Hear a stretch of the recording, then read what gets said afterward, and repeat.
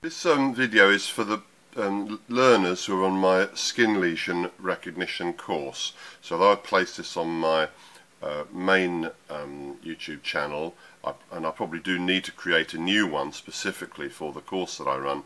This is not for my usual subscribers. This is for people, and they know who they are, on the South Coast Dermoscopy course. And this is just a little tutorial how to crop a picture. Right, here's the picture in question. There's the cursor there, and it's, you see, it's 1.74 megabytes. I've downloaded the system called Earthan View, which is this thing, Earthan View. I mainly got this in order to be able to put text into it. So, for example, what I do, I put my name in. So the copyright the thing. I'm just going to undo that and close the picture. Now this is a picture. Let's just adjust that a little bit better. It's not going to be ideal, but sort of getting on for reasonable.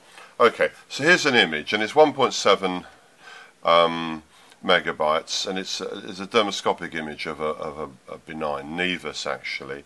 And am I going to send it out like this? No, I'm not. I want to reduce the size of it, and I want to crop it. So let's show you how to do that. Now I'm going to close this. I'm going to open this with the default thing, which is Windows image thing. Okay, so scroll down to. I'm going to right click on there. It's taking you right through the basics. So it's assuming no knowledge at all. Do I'm going to right click. Yeah, sorry, that's a left click. Done that wrong. A right click there, menu, scroll down to open with. Okay, box comes up. I'm not going to use that Earthan View. You couldn't use it, but that's the one I downloaded. I'm going to use the Windows Office Picture Manager. You've probably all got that if you've got PC. There's other systems that do it, but I'm opening this now with Windows Picture Office Manager. Okay, now up here, if I get that correct, I'll get it right. Up here we've got edit pictures. It's interesting. I'll just show this autocorrect. That's quite interesting. Now that's made the image immediately brighter. Autocorrect, and in fact I think that's a little bit of an improvement actually. But I'm going to undo that. I'm just going to click on the undo button and go back. So because what I'm going to do is crop this. Now edit pictures. Left click on edit pictures. Now this menu comes up here. So I'm just going to go to crop. Right, and then you'll see that these black bars come up. Forgive me if this is very, very simple. Some of you will really know this already, others won't. So I'm just going to left click on that with the cursor and just pull that down. If you do this correctly, you only need to make 2 moves. Right, so I've cropped it from there, from the top right hand corner. I'm going to crop it from the bottom left hand corner, and that's about right. If you want to, you could fiddle around a bit more. And of course click on the OK. Click on OK.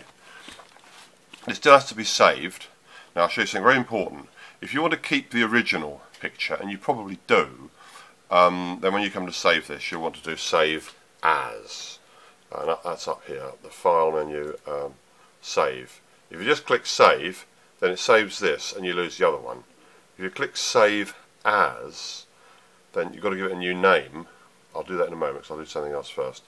Click Save As, then you give this a new name. It'll save this with the new name, and it'll also keep the previous one. If you just click Save, it'll save the cropped and edited version, but you will lose the original. I would suggest that you don't want to lose the original. So when you crop something for whatever legitimate reason, usually to make it smaller to center of the post, then that's what you want to do. So click Save As. You'll store both images. Okay, but we're not through finishing. We're not through with this yet. I'm going to click again on Edit. Right click on Edit Pictures. Let's right click Edit Pictures. I'm really delivering this at the level of the person who's never done this before. So pardon me if it's extremely basic. Okay, so we've already cropped it. So I'm going to crop it again. So I'm clicking on Resize. Okay, on the menu, Resize. Now this offers you a number of choices. What I tend to do is go for percentage. It's nice and easy. This is what I always do. Click on percentage.